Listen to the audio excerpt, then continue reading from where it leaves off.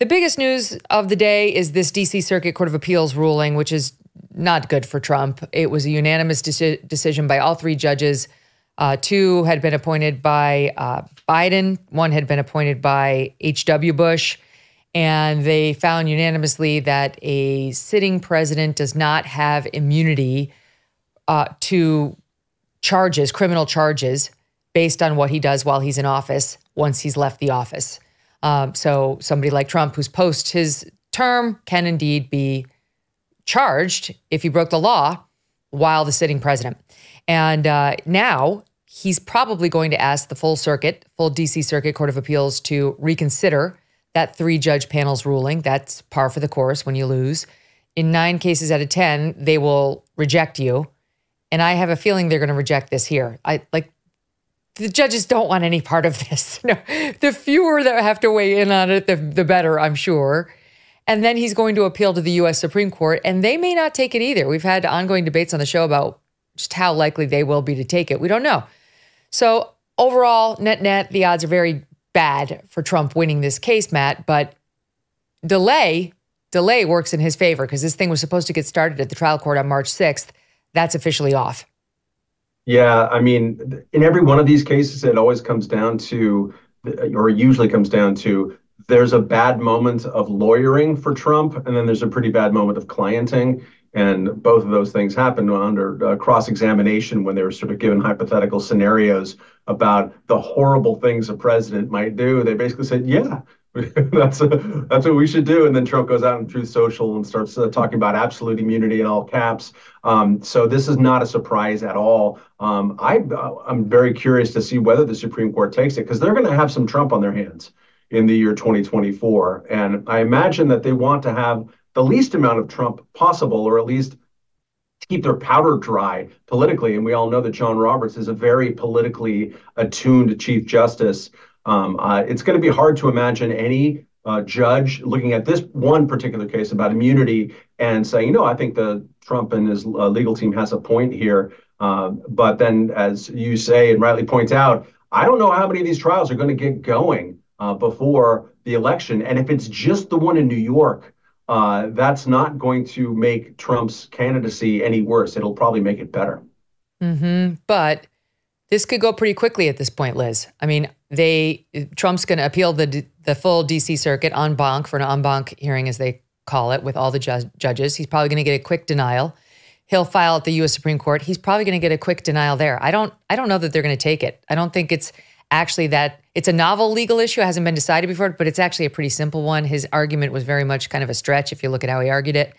I think they're probably going to dispatch of this pretty quickly, and this thing could get rescheduled faster than I had anticipated, I think, just based on the way this came down in the D.C.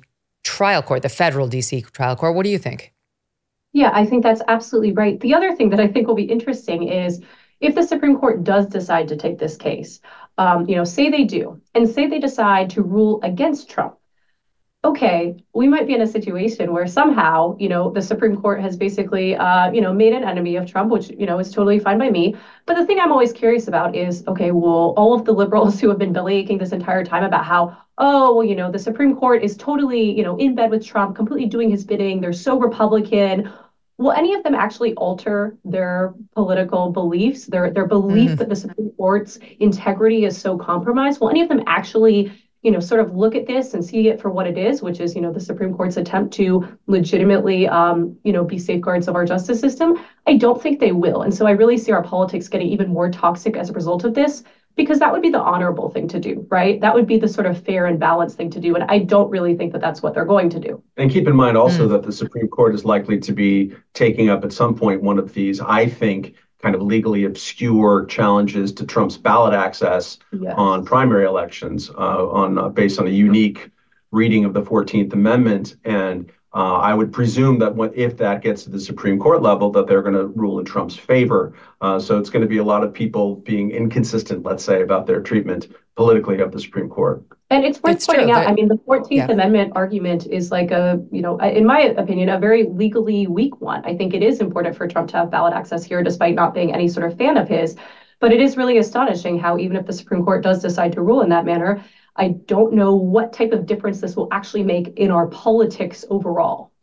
No one's going to, everyone will just use it to confirm their priors. But yeah, he'll win the, should he be banned from state ballots because he caused an insurrection and therefore is barred under the 14th Amendment. He's going to win that with SCOTUS. And I don't think they're going to take this case, but if they do, I think he's going to lose. Delay does work in his favor. He wants this case to be pushed to after the November election, thinking that he will win. And then being in the driver's seat, he will pull the bridle back and the horses will stop because he'll then be in charge of the Department of Justice and he's going to promptly fire Jack Smith and make sure this case goes away. That's the game plan. If the case gets started and God forbid for Trump gets resolved before November, he's in a whole ton of trouble because no one involved will be rooting for him. The judge, the jury, maybe I guess his own lawyers. But in any event, the immunity argument was a bit of a stretch, as was made clear at the argument when they asked his lawyer, so are you saying the sitting president could go use SEAL Team 6 to assassinate an opponent?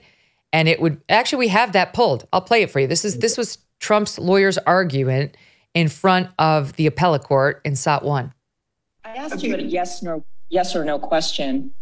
Could a president who ordered SEAL Team 6 to assassinate a political rival who was not impeached, would he be subject to criminal prosecution? If he were impeached and convicted first. And so your answer is no. My answer is qualified yes. There's a political process that would have to occur under the structure of our Constitution, which would require impeachment and conviction by the Senate. Okay.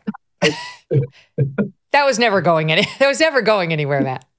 It's not just that it's never going anywhere, but I can't beseech enough. Libertarians are annoying people, and especially Liz. But one thing that libertarians can always see in any situation is what happens when the evil power that you're looking for, or at least the power to cover your ass that you're looking for, is used by the people that you hate, because that's they're going to be the next ones in power. We always see this because we kind of hate everybody in power, and they're never our team. Yeah. It's amazing that someone who, and I know honest, meaning conservatives who really think that Joe Biden is potentially dictatorial, or Kamala Harris, or whoever is running the country at the current moment. And if you really truly believe that, and this is true of Democrats too, if you really think that Trump is a dictator in waiting, why haven't you been spending all of your time defrocking the executive branch of power? Because they're good. And in this case, is one of the worst examples of that. Just a couple of procedural points. The appeals court that just ruled against him has given Trump until February 12th, today's the 6th, to file an emergency stay request with the Supreme Court, asking the Supreme Court to just keep the entire proceeding in abeyance until he can get an appeal filed with SCOTUS and delay the case that way. We'll see what he does. I do think he'll go first to the D.C. Circuit. He'll probably get the boot on the forehead and then file with the Supreme Court. The oral arguments on that separate case about whether Colorado was right to keep him off of the ballot go up to the Supreme Court this Thursday. So SCOTUS is taking up that ballot access thing. He's going to win that. And then there's another case before SCOTUS right now involving other January 6th defendants and whether this claim of obstruction of a congressional proceeding can be brought against them for the riot that took place, whether this claim is an apt claim for that kind of behavior. And that case SCOTUS is taking. And while Trump's not a party to that case, it's also a claim that's been brought against him in this very trial. And we'll see whether, that would obviously help him a lot if the Supreme Court ruled you can't bring this claim against this type of behavior. So he could be the big beneficiary of that. I mean, in a normal case, I think the lower court would say, let's see what happens at SCOTUS with one of the main claims against you before we proceed. There has been no ruling by Judge Chutkan to that effect. So Trump's winning some and losing some. Let's discuss a crucial aspect of your financial health, your credit report. It's time to face a hard truth. Your credit report could be suffering due to unfounded, reputation-damaging claims. These are the kind of claims that simply will not hold up under rigorous scrutiny, so they must be tested. And that is where Lexington Law Firm comes into play. For less than $100, Lexington Law champions your cause using a comprehensive arsenal of consumer protection laws to fight for your best credit report. Lexington Law is fully equipped to challenge those exploitative creditors and aggressive debt collectors who obstruct your financial path. Go and visit lexingtonlaw.com for a complimentary credit assessment. Then let their experts place your credit under the microscope, ensuring that it reflects your true financial story. Remember to mention that Megyn referred you at lexingtonlaw.com. Empower yourself with the right team on your side. Hey, thanks so much for watching. If you like what you just saw, hit the subscribe button for more clips and full episodes.